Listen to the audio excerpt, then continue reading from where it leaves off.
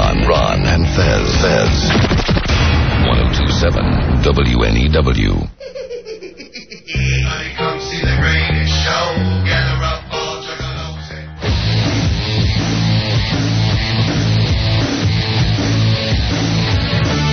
When I was a virgin, he didn't get it in.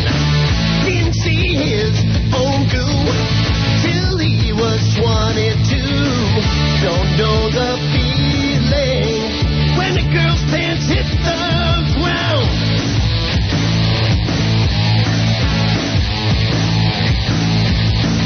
And he's believing no one else gives oral in this town.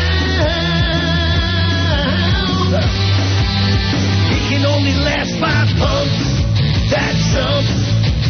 Al don't know how to hump. Dukes, pre-shoot. More than 5 is a fluke. Spurt on her shirt. Didn't get it under her skirt. Al's a chump. He can only last 5 pumps. The 5 Pump song from Airsick. Tribute to Al Deuce. Very nice, Paul. Nice work. Where's Paul appearing at? He's got something to plug this weekend, Al? I don't have that info. I'll get it. You do what for the show? You prep it. Produce it. Produce it. Yeah, you don't prep it. Prep it? Run and get it from Billy. I asked him the plug. I prep it. What's that mean? He's never prepped anything in his life. I don't understand that one at all. Where's he appearing, Al? Al's crazy from the heat. He really is. He's going to be at Bananas in Hasbrook Heights, New Jersey, Friday at 9:30, Saturday at 8 and 10:30. Number is 201-727-1090. All right, go see him this weekend. It's always going to be funny.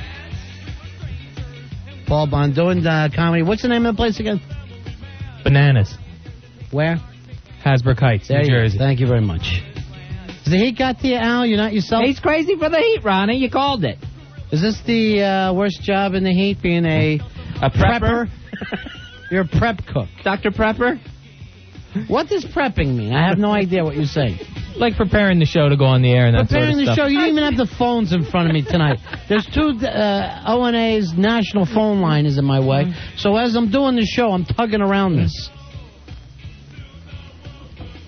And during that last commercial break, I'm like, well, there's a minute left. Has anyone found Paul's song? No. What would be your worst job in the heat, really? I would say a lifeguard. Lifeguard. Probably the best job in the heat, Fezzy.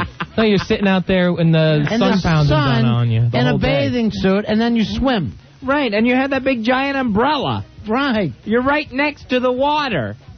There's no better job on a day like today than a lifeguard. You actually get to go wear suntan lotion to your job. But the sun's beating right down on you. You are not. You just heard, Fez, you're under an umbrella. You're under an umbrella. You get to wear a bathing suit. And you're talking like no other job. And you're talking with chicks that want to bang you. Right. It's the greatest job in history. Yeah, and then someone gets attacked by a shark and they expect you to go in and pull the guy out. How often does that happen? Once. I bet most lifeguards, I'll bet 90% have never been around a shark attack. It seems like it's in the paper all the time now here. Yes, there's been a lot of shark attacks recently. Do you know how many lifeguards are in the country? A lot. Yeah, and how many shark attacks a year? Not that many, probably. Right, thank you. Well, you just told me it happens every day. Now, if you're talking about that guy from Queens who got his leg bit off, that was in the Bahamas. Right. Not exactly normal shark attack thing.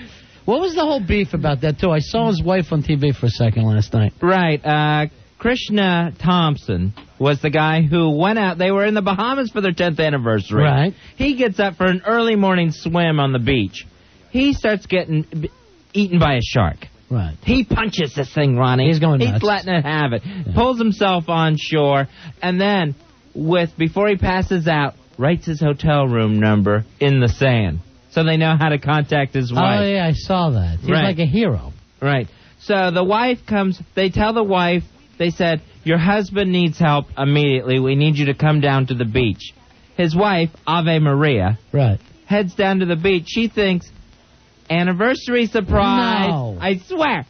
She thinks he set up something, and this is just a call to get her down on the beach. She sees him down there with a mangled leg. Now she's upset. She's on the news saying none of the lifeguards would come help her husband, Krishna. He had to fight his own way out of the lifeguard thing? Yeah, that he was out there screaming for help, and no one would come to help him. Why not? Well, they say the lifeguards at that resort are saying a completely different story. Yes, we did help him. They're all young guys. Who's going to go in if they see a shark, like, ripping a guy's leg off? A lifeguard would be the guy who went in. Yes. To get that man back on shore. What did the firemen just tell us? What did the New York firemen tell us? We run in as others run out. That's a life. This is when you need a lifeguard. Yes. When a shark is attacked. The lifeguards could have the same slogan, except you're, changing water and fire around. Yeah, but when it comes right down to it and you see a shark ripping a guy's limbs off, what could he do? He pulls the guy out of the water. But then the shark saves him. Gets him. What about a riptide? There's another dangerous situation. If you're a lifeguard, you're not diving into a riptide to save a kid? Yeah, I mean, if you can do it where it's safe for you. No, it's not safe. A guy's being drugged underwater. A lifeguard goes into the water and pulls that guy out. You can't be a lifeguard and never go into the water, Al Duke. If you're a fireman, you'd only put out field fires. I don't go into the houses. But if there's, a fire out in the field somewhere, I'll squirt it down. Right. If Al was a fireman, he'd put out candles. That would be about it. Need a candle put out? That lifeguard, if you take the job as a lifeguard, you got to go in and save those people. Yeah, think of the name of the job. Lifeguard. Right, you're guarding lives. Yeah, but if it's safe for them to go in and pull someone out, then great. But if there's a shark right there ripping the guy, that's when they're needed. So just let him get eaten? That's the time that you don't think they know what to do for sharks out there? Not really. That's like saying to a cop, I can't go save those kids. There's someone shooting over there. Right. A cop goes and saves. If he can be safe when he goes to save them. All right, now you're driving me nuts. So this guy in the Bahamas said he had to go swim to the lifeguards. The lifeguards wouldn't come to him. That's so funny. But here's the thing. The lifeguards in the Bahamas, they probably can't swim. You got 4 Rastafarians, high as hell. The dreads will sink in a minute. Here's somebody who says they are a lifeguard. Oh, okay. What's this name, Fuzzy? I hate that, Is it Adita? Adita. Is that where you go with this? I think you got that Hey, one. Adita, you run around, Fez. Hi. Hi, Adita. I was a New York City lifeguard for 6 years, and I can tell you that at least being a New York City lifeguard is a horrible job. Were you a pool lifeguard? Yeah, it was at a pool. I mean, should they even be considered lifeguards? Well, pool some of the attendees. That's more like security guard. No, some of the pools are huge. Do you know Astoria pool? That's like the size of a football field. But you're going to get more rapes than you actually they do. would get. Right. Anything Ass is the biggest true. problem than That's true. sharks. But I'm a lifeguard. It was like a mini pool, so it was like a kiddie pool, and it's in the middle of the ghetto, and it's a 3-foot pool, and you wouldn't even want to go in because all the kids pee in the water by the end of the day. It's like disgusting. Now I'm starving. Why? No reason. I want something salty. And it's just Salty horrible. nuts. What were you looking like? Were the kids always hitting on you? Yeah. Grabbing your not ass? the kids, like older brothers Right. or the perverts hanging out in the park smoking pot. Yesterday, I walked down by the pool in my neighborhood, Yeah. the public pool there, and the blonde lifeguard lady was sitting up in her chair at the public pool there, and these little prepubescent boys were just all around her, and I'm thinking, there's no way she's going to dive in and save a kid because everyone else has her attention. All right, the instant feedback completely blowing me out here, Fezzy. People are mad at me. Here's For some what? of these people who are saying, hey, Ron, lifeguards are only trained to clear the water if there's a shark, not command him like Aquaman. All right, Elias says, he's a lifeguard making $15 an hour for crying out loud. What the hell is he going to do against a shark? You got to jump in and save those No, guys. you wouldn't. First of all, you would never go do something that would, take you. If you're supposed to be saving someone, Right. you can't do anything that's going to put your life in danger also. So they're not going to. Well, what are we all afraid of sharks? You jump. If I'm walking down the beach, I see a shark as somebody, I'm jumping in to help. What am I going to do? Cry? This guy without a leg fought off this shark himself. you have one extra guy out there. Are they lifeguards or life pussies? Get in there. Is that a title? I don't care who you are. If you see somebody being bit by a shark on the beach, you got to jump in and try to stick your thumb in that shark's eye. You got to punch him on the nose. You don't sit there. A human being doesn't let that happen to another person. Now, Adita, do you get trained to be a beach lifeguard and a pool lifeguard at the same time? Well, if you're a New York City lifeguard, you can pick whether you want to work at the beaches or the pools. I didn't want to work at the beaches because, the New York City beaches leave a lot to be desired. Jeez, something's wrong with you, honey. You're just like self-hating. She don't want to save people. She hates kids. What are you doing now, Didi? Well, now I have a real job. What are you doing? I work in publishing. Oh, nice. I got a book idea for you. All right, don't tell anybody this, right? Okay. I call it Murder at the Super Bowl. Murder at the Super Bowl. Yeah. What do you think of that? Sounds great. Get one of your writers to work on that, and I'll split the money with them 50-50. Okay. For just having the title? This title's unbelievable, Fez. That title makes me want to buy the book, and I haven't even written it yet. All right, talk to you later. Okay, bye. Bye-bye. Lifeguards. No, they don't. What's all this talk about shark repellent? Can a lifeguard just grab some shark repellent and go in the water and repel that shark? Spray him right in his fat face? All right, here's some more of the instant feedbacks. Cheesesteak Finny. Now, damn, I'm starving. Al, you're killing me with this. He says, if I was a lifeguard, I'd just feel really, really sad. Here's Al says, 40-second delay. Said Al would understand if Bon Jovi had written a song about lifeguards. Now, I don't understand what Adidas said about, don't go in the water if you're going to risk your own life as well. If somebody's out there drowning, you run the risk of them pulling you under in their panic. So you just let everyone just sit out there and drown? Don't they have those little flotation devices? Like they use on Baywatch? Yeah, on Baywatch. But Baywatch is kind of based on real stuff, only they don't run that slow. Right. So, I don't think any of them ever swim in without that flotation device. But I don't see how any human being is going to look out, see a shark gnawing on a guy, and not think, what the F? This ain't happening on my watch. I'm not going to let it happen. What is there sort of animal chain of command that they will go in the water? Yeah, they'll help you with a stingray. Yeah, if someone gets bit by a jellyfish, someone gets one of those stingers in them, will they go in against the horrid jellyfish? What about a giant clam? If that traps a kid, you going to go down there, try to open its ass? Giant clam. Me too. Can we get some clams in here, please? Frank, you're I used to be a lifeguard. How you doing? I used to be a lifeguard at the Mediterranean Towers, and when we got hired, the slogan was, we get paid for what we might have to do. All right. And, it's a great job. Yeah. Actually, do have to work. And what happens, Frank, you're out there. I wish our job had a slogan. You see a shark attack. Do you try to help? Yeah, absolutely. I don't see how anyone on the beach would not go, what the hell can I do to help you? I don't know. You have to do that. That's, it's part of the job. And, actually, down the Jersey Shore, my friend was a guard down there, and bluefish, actually, someone got bit by a bluefish, which is actually just as bad as a shark. Well, almost, because they're pretty big. And if you're a nice flounder. hunk out of his calf. I can't imagine a bluefish bite would be as bad as a great white. Well, no. But then again, most of the sharks the around Jersey here... guys are telling their bluefish story. There was a bluefish off Wildwood one year. Son of a bitch must have been 3 feet long. Had no fear of man. Wait a minute, let's get this straight. Your gun in the water, bluefish is in the water. All right, thanks, Frankie. So, Frank, you say any lifeguard worth his salt would do it, right? Sure. Anyone that's a lifeguard would definitely do this. All right, thanks. All right. So there you go, Al. But if he gets hurt, he or she gets hurt trying to help, then that makes the situation worse. Yes, obviously, we don't want more people getting hurt, but a human being has to try and help another human being. Yeah, I agree with that, as long as that person doesn't get hurt in the process. What would you do if a shark is attacking a kid and you're standing on the beach? I'd run to get 911. What 911 would say, I can't go in there according to your laws. Right. What's 911 going to do that you, the lifeguard, won't? Well, they have more... More what? They got shark guns? What do they have? They would just be a man like yourself. Just more practice with that sort of thing. Why no? They practice on shark bites. All right. This week's going to be shark practice.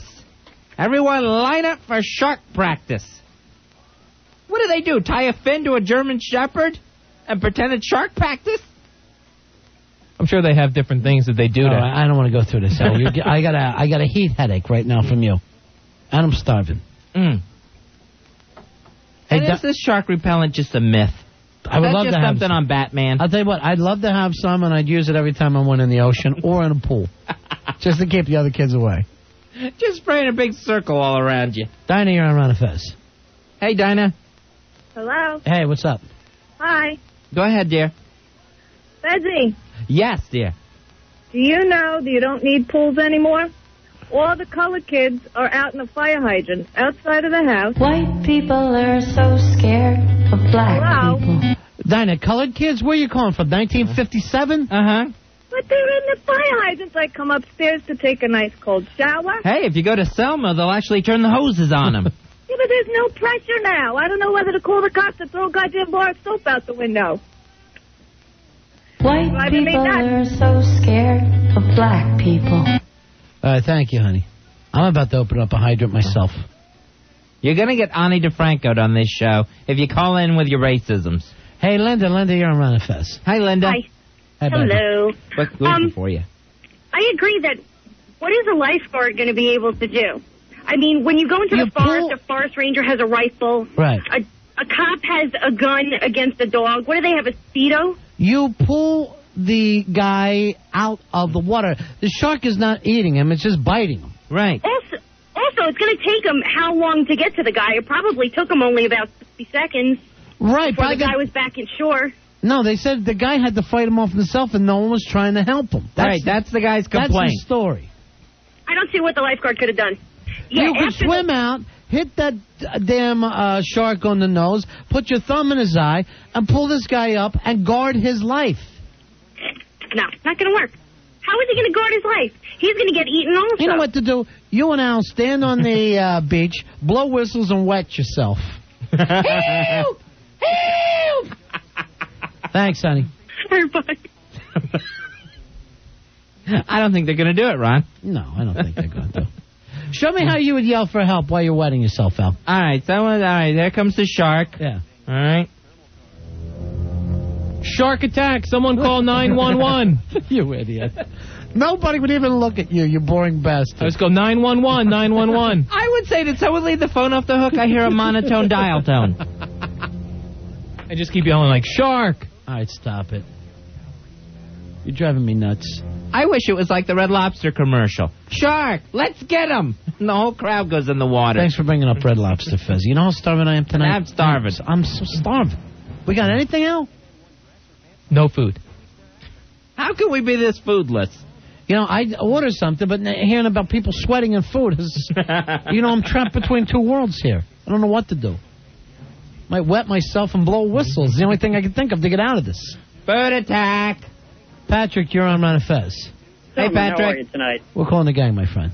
I'm glad to hear that. I spent 13 years as a lifeguard down in the southern New Jersey coastline, and one of the things they talked about with us was that there was a study out of California done by California lifeguards, and 95% of the time when lifeguards or rescuers enter the water during a shark attack, they scare off the shark just by entering the water. Right. And the other 5% of the time, the shark continued to attack the original victim. There have been no reports of cases where the rescuer was attacked by the shark.